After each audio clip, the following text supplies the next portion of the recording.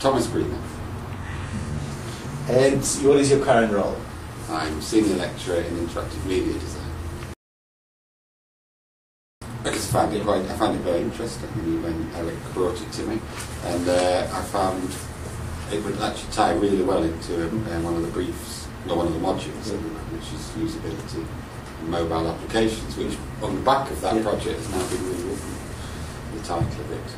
It escapes me at the moment, but it's more to do with mobile applications and portable devices.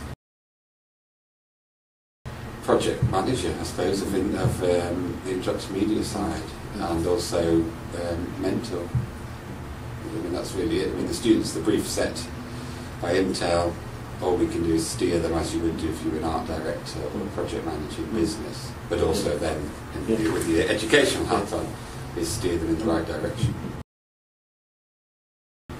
My understanding of the project was about, initially it was starting off to make data available on the move to people of a certain age, demographic, but since then it developed more into simply being a device with a screen no larger than 7 inches across diagonally, and how that device could then be used using Intel chip technology. And from that, basically, it was an open brief, so the students wrote their ideas, presented them to staff, and we analysed and sort of pointed them in which direction we thought would be the strongest thing, and the piece of work or interfacing from my side that would sit and work intuitively and hit all the testing that they've been taught in the first year, and then build on personas, scenarios, and then build up the interface from that, and then usability in the usual 6 process.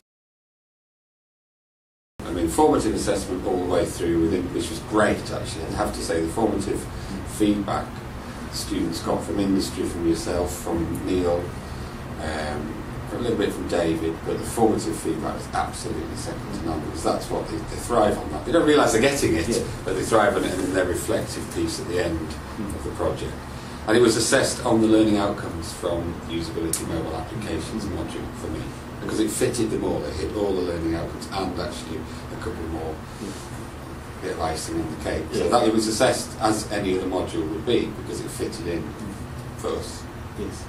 And that's, by that I mean the interface.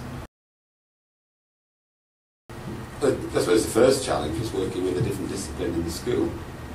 Some very successful groups, some not successful at all. But that's something we'll address. We know that, so we can address that again. Challenges, I think writing their own briefs scared a few of them, because they don't quite know what that is, so they need a bit of steer, and it was good to have Intel say X and Y. I mean, it might be worth actually sitting with Intel or with another partner in the future and devising a brief that we all know we can work. Now we've got this Intel, literally intelligence that we've got from previous ones. I think that was the biggest challenge, and getting them working, and time management.